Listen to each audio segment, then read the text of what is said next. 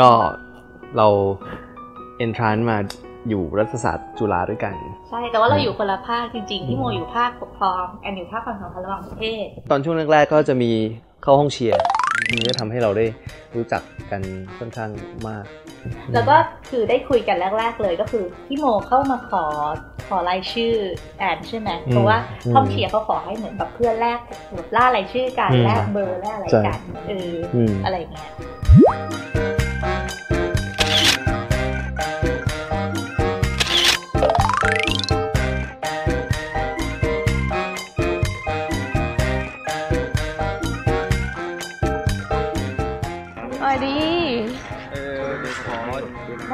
ขอรายชื่อหน่อยได้ไหมได้เดี๋ยวจะเข้าห้องเชียร์แล้วนะได้ชื่ออะไรนะครับชื่อแอน ชื่อโมนแตงโมเลยครับเป็นรุ่นน้องเจแก้มใช่ป่ะที่สาวที่ถึงเจแก้มพูดได้ฟังอยู่ใช่ครับที่ทุกวันใช่ไหมเจอกันครั้งแรกทักกันยังไง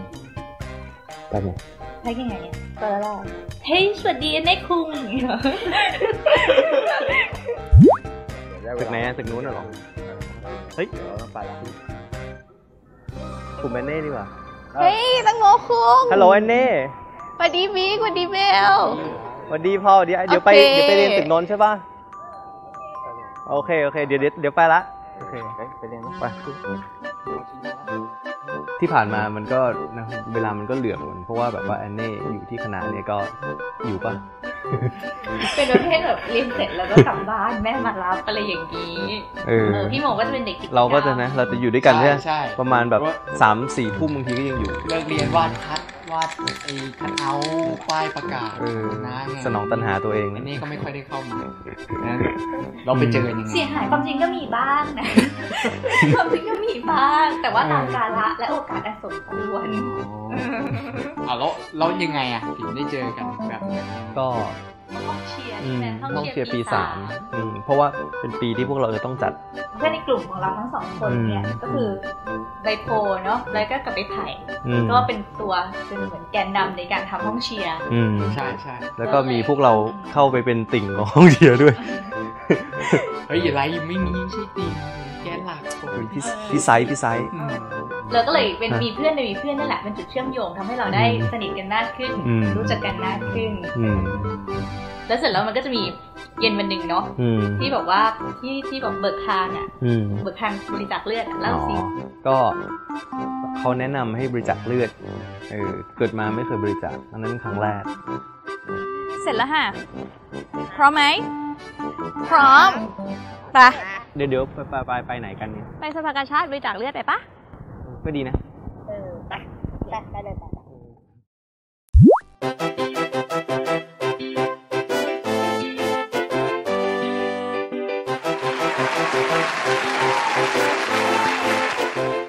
มีเรื่องแปลกเรื่องหนึ่งเนาะที่แบบว่าบังเอิญเราบอกว่าตอนทั้งที่ยังไม่ได้เป็นแฟนกันเลยแต่เราแบบในงานวันรับปริญญาเราไม่ได้นัดกันเลยว่าเราจะแบบมาถ่ายรูปด้วยกันนะเพราะเราก็อยู่คนละกลุ่มอยู่แล้วใช่ไหมแต่บังเอิญเดินมาเจอกันแล้วทีเนี้ยช่างกล้องของเราทั้งคู่เนี่ยก็เห็นใส่ชุดแบบรับปริญญาเหมือนกันอันไหนมาจัดฉากนั่นคู่กันซิคือถ่ายรูปทุกอย่างไม่เหมือนแฟนทุกอย่างนะแล้วถ่ายเยอะด้วยเยอะด้วยเหรอคือถ่ายรูปพี่โมเนี่ยเป็นเพื่อนผู้ชายคนเดียวที่ถ่ายรูปได้เยอะที่สุดในงานรับปริญญาคือหลังจากที่เรารับปริญญาอะไรต่างๆแยกย้ายกันไปก็ต่างคนต่างก็อย่างเราก็สอบเข้าสวงอะไรต่างๆแล้วนี่เขาก็ทำงานใช่เราก็ติดต่อกันอย่างตอนที่พี่โมไปเรียนที่อังกฤษเนาะเราก็ทำงานอยู่ที่ไทยเราก็ยังได้คุยกันอะไรอย่างเงี้ยแล้วพอเสร็จก็ผัดกันพอโมกลับมาเราก็ไปเรียนต่อ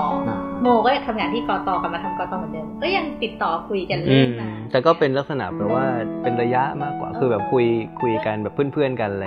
แต่เวลาแบบอย่างอังกฤษเนี้ยเวลามันก็ต่างกันทั้ง6-7 ชั่วโมงแต่เราก็ยังแบบก็ยังคุยเราไปเรียนต่อเวลาก็ต่างกันเราก็คุยกัน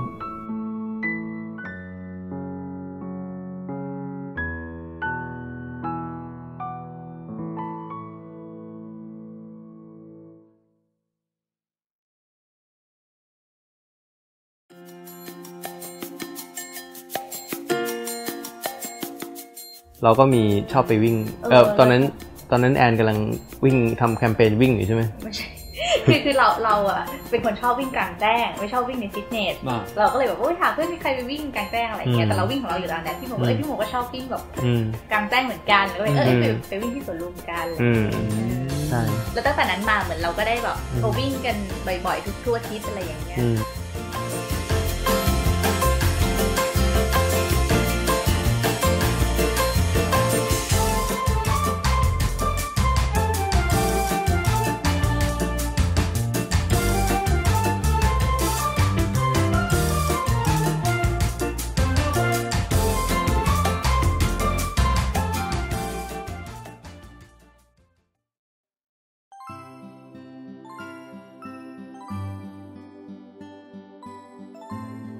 มันก็ไม่ขนาดฟันธงขนาดนั้นนะว่าแบบว่าเฮ้ยเขาแบบทำมันต้องมีอะไรพิเศษคือเราก็ไม่อยากเข้าข้างตัวเองจนเกินไป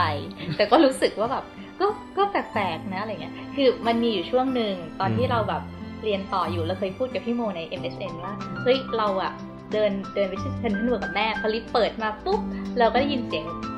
คนเป่าแซกเพลงเพียงแค่ใจเรารักกันมันเหมือนแบบเฮ้ยแบบมันเหมือนตกอยู่ในภวังค์พอก้าวออกจากลิฟต์ปุ๊บเพลงขึ้นเลยอะไรเงี้ยแล้วเป็นเสียงแซกก็ไม่คิดว่าเขาจะเก็บไปใส่ใจรายละเอียดอะไรก็คือเหมือนเล่าจบก็จบไปเสร็จทีนี้พอวันที่เรานัดกันไปวิ่งที่สวนลุมครั้งแรกปุ๊บวิ่งกันเสร็จกลับมาแล้วพอเราจะขึ้นรถกลับบ้านปุ๊บเขาก็ยื่นถุงให้ถุงหนึ่งแล้วก็เปิดมาเป็นแบบซีดีเขาก็บอกลองฟังดูสิพอเราใส่ซีดีเข้าไปในเครื่องเล่นในรถปุ๊บมันก็ขึ้นมาแบบเป็นเพลงเพียงแค่ใจเรารักกันเป่าแซกคือเขาเป่าเองเล่นเปียโนเองทุกอย่างก็อยากให้เขาประทับใจก็เอาส่วนหนึ่งของชีวิตเขาที่มีความรู้สึกชอบเพลงนี้แล้วเราก็ชอบเพลงนี้เหมือนกันก็ไม่ต่างกันก็ถือว่าเราก็พอเล่นได้เลยต่างๆเราก็เลยทำมาให้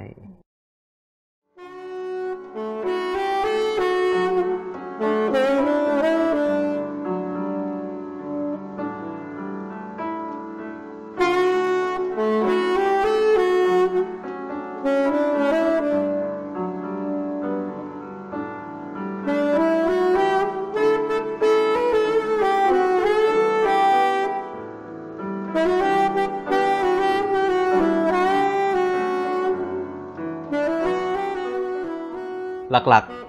ๆจริงๆแล้วเราสองคนเนี่ยคิดว่ามันเริ่มต้นจากความที่เราเข้าใจกันค่อนข้างดีนะฮะแล้วคือเราเข้ากันได้ดีแอนเน่นี่เขาก็เป็นคนมีมนุษยสัมพันธ์ดีนะฮะแล้วก็มีความก็เรียกว่าอะไรเอื้อเฟื้อเผื่อแผ่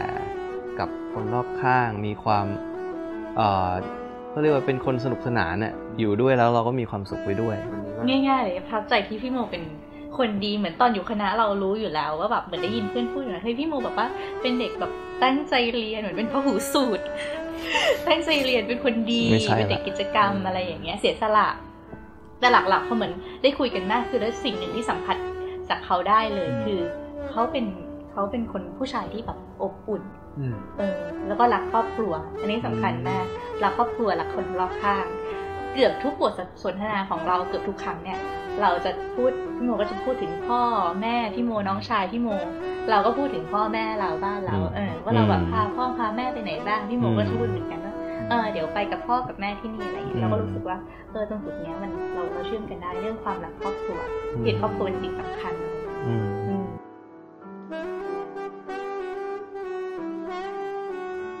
ก็เป็นจุดหนึ่งในชีวิตนะครับที่เราสองคนก็จะเขาเรียกว่าอะไรเดินทางร่วมกันต่อไปหลังจากที่เราก็รู้จักกันมาตั้งแต่อยู่มหาลัยกันอะไรต่างๆนี่ก็จะเป็นอีกแชปเตอร์หนึ่งของชีวิตของเราอะไรอย่างเงี้ยก็ที่จะเรียนรู้กันมากขึ้น